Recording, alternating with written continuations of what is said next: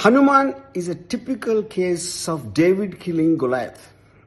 So it's not just about the super commercial success which on its way to being a blockbuster. I think the more important thing one cannot forget is that Prashanth managed to do this with a meager budget of a fraction of what the other big guys, what we were told all this time. You need 300 crores, 500 crores kind of things to make VFX heavy films.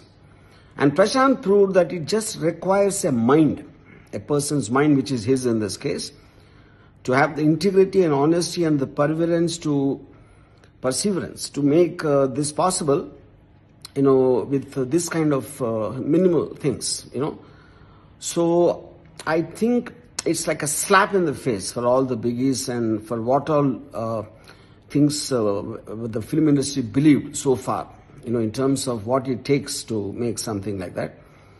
And I think to that extent, I really want to congratulate you, Prashanth, not just for the film, it's also for you teaching a lesson to everyone in the industry. And this is going to go a long way in terms of everybody is going to ask about why this much of cost for this film.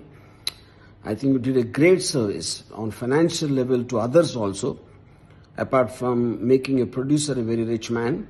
And I really want to once again thank you from the entire industry side. Thank you.